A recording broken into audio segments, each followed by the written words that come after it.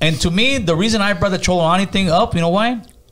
Because people that were fuck with Cholo hard as fuck, I've hit him up. Hey, dude, what's up? Do an interview. Nothing, homie. Yeah. Crickets.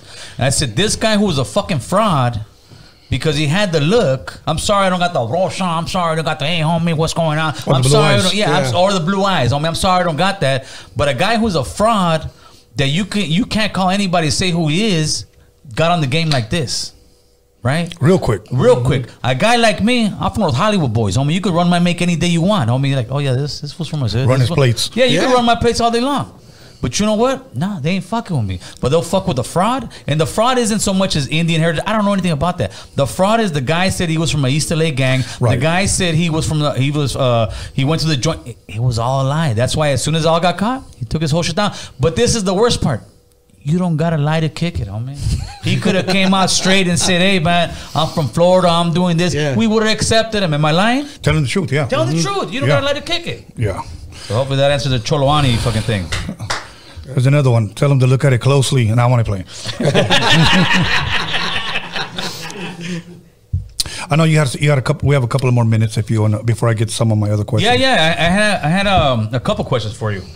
The first one is Knightowl. I saw. Well, we all saw the beef you and Knightowl and what's his name had, right? And then we're not trying to rehash that whatsoever. Okay, right. First of all, do you regret not mending fences with Knightowl before he passed away? Rest in peace, Knightowl. First, I want to say rest in peace, and then my answer is yes. And it's hard for me to speak on it because he is no longer here. Right. I need people to understand this about Knightowl, that I've been knowing Knightowl since 1994. Oh, wow. But another thing that a lot of people may not know, that we've only seen each other twice. Throughout the years, we've kept in contact through the phone. Right. I would say a year, maybe a year and a half before like he passed, we would actually maybe a year and a half before the whole situation blew up, we would talk literally pretty much every day, sometimes 3 to 4 times a day. Wow. That's how close we were. So and I'm just going to say the way it came out, when I didn't allow him and the other person to dictate who could be on my show, right, that's when things went south. And I called up Knightowl like a man, and I confronted him. Everybody knows I'm a very confrontational person. I don't go to people's pages. Back in the days, we used to pull up at people's houses. Right. Yeah. So I just called him up, and I just said, hey, bro, you called in. You insulted my guest. This is my platform. And he just said, well, you know what? You shouldn't have that motherfucking, you know. Yeah, that Knightowl be Knightowl. Right. So we had words, and I just said, you know what? From here on out, you know, I can't fuck with you no more. You know what? I got love and respect for you, but you disrespected my platform. And then he started posting stuff up because I had an openly gay rapper here. Oh, yeah. So he put Rainbow Radio on his page. Right. We no longer support Tony. So he just started going off. So you know what? I didn't want to see that. So you know what I did? I just blocked him. Right. I blocked him and I blocked the other person. And then that's when he started going live. And I never saw none of the lives. I'm being honest with you. Right. I'll tell you when I saw him, probably about a year later. And I was in here working on some music, and I just happened to, and it's just pretty much maybe a couple of months right before he passed away. Right. I just pressed play because it was on YouTube. And I'll tell you what really, really hurt me. The way he was talking about me and how passionately he was lying about me, you know. And I was sitting there and I'm like, man, you know what? I can literally say, I love this dude, man. Yeah. And for him to say that, yeah, you know, that's what really hurt me. And I know there's dudes out there that are listening, Tony's lying. Bro, I still got text messages. Everything, you know, we used to talk about food, we talked about music, we talked about movements, we talked about everything. But, yeah, but you were pretty pissed off, Tony, and that's when I made the video. And the video, it wasn't disrespectful to any. It was pretty much directed to all three of you guys. But it was like, this is the problem with Chicano rap, because it got to the point where Tony was like, fucking pull up, I'll move this table, we'll get down, we're gonna fight. Right. I mean, and this is my opinion again. I think that was wrong because it was like showing, here we go again. If we can't talk about it, we're gonna fight. Okay, now let me address that. Yeah, please. There were 4 lives that were going on, that they were already out there, and I had not addressed it. Right. People were telling me, and I'm not going to say I was influenced because this came out on my own.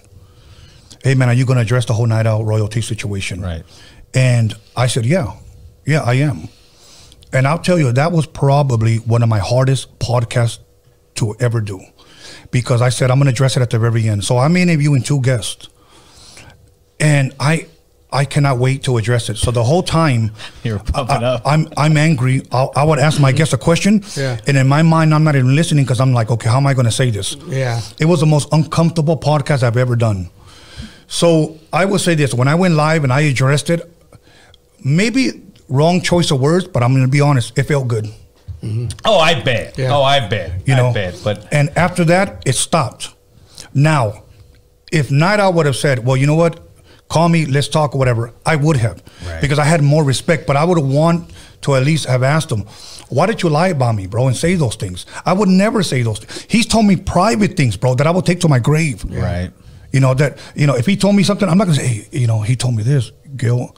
Yeah. I wouldn't do that. So how did you hear that he passed away, and how did you feel right after? I felt fucked up, and I heard first that his leg was cut off. Oh, I found out the day after. I have friends that were his friends. Yeah, mutual friends. That called me up that I didn't even know until they started going live and talking about me. Those guys, his friends, reached out to me and said, we don't like what he did. Yeah. You know what? And we told him he needs to stop. And Gil, here's on a positive note. They told him, here we have a platform, a Chicano platform shining light on us artists that get no light, right? And us, our own people, are fucking it up. Yeah, yeah. Okay, and so I just felt, because they were telling people, you know, Tony needs to get checked, Tony needs to get jumped out, Tony needs to get this. So I just said, look, bro, that DP. Yeah. I just said, you know what, you check me. That's all I said. Yeah, I get that. But I will say this, Gil, because I heard this. Somebody sent me when you guys were talking about it. And I want to make a correction. There was never any going back and forth. I addressed it one time, and that was it. Right. But there was a time where you said, these guys are going back and forth. I've never went back and forth with those guys. I just addressed it one time. I felt good about it, and that was it. If Knightowl, not the other guy, but if Knightowl would have said, Tony, call me, fuck it, it's over. It's over. Yeah, it's over, bro. You know, I would have said fine. But a lot of times, Tony, that's also our ego thing. Like once we get into a certain fight or beef, and we had our own drama on YouTube. Everybody, it comes with the fucking business. We just, the more we go deeper into it, we learn how to deal with it and not get so caught up into it, right? Right. But I think it comes to us like swallowing our pride and being like, you know what, right? Because I'm sure if you could go back, if Knightowl could come back, you guys would have probably been like, hey, dude, this is it's bullshit. This is bullshit. It's bullshit. This is bullshit. And to answer your question, as far as how did I find out, one of his homies called me. Yeah, I have multiple homies. Oh yeah, that because I have heard people from their camp saying he better not ever come to San Diego. Our mutual friends that are connected have called me and said, you can come to San Diego, ain't nobody gonna fuck with you. Hey, but that's crazy. We're like the only fucking people that shit happens to you. Yes. You can't pull up on this city. Like, right, I know. And that's keeping us down, brother. Very, very true. Very, very true. So, you know what? So he called me and said, hey, Nara just passed away. Yeah. Now, how they think of me or whatever, I said this, look, bro, can you just tell his girl and his father my condolences, and I wish this thing would have never have happened. And he did. No, and I saw some of your posting about him. I was like, all right, cool, that's cool. Tony's putting this in there. I was like, because it doesn't take balls, but that takes humility to be like, you know what, dude, I'm still gonna say this, rest in peace, and this and that. Because you could have been, there's some people that be like, fuck that guy, and that's it. Right. And that would have been wrong. Yeah, and to me, because I can't live with bitterness and I can't live with unforgiveness in my heart, man. Right. I need peace in my life. And I wish that maybe we could have made peace while he was still alive. Yeah. Right. So I'm interviewing TonyA right now. Hey, are you gonna come down to our podcast, Tony, or we gotta pay you like $50? How much you want? No, just buy me a hamburger special and a 40 ounce. Hey, we need donations. We need $50 to take Tony to the American Cholo podcast. Yeah, bro. Yeah. And one thing I will say this, and I'll say this publicly. Honestly, Gil, you can ask me whatever you want. We'll take calls, whatever you want. I've always said that, I'm a very transparent person. Right. Because there's people that have interviewed me, few people recently, they're like, hey, bro, can I ask you whatever you want? Whatever you want. Okay, they want to know about this. Well, then fucking ask me. Then ask me, of course. I don't hide anything, bro. So The other one I wanted to ask you was about Mr. D.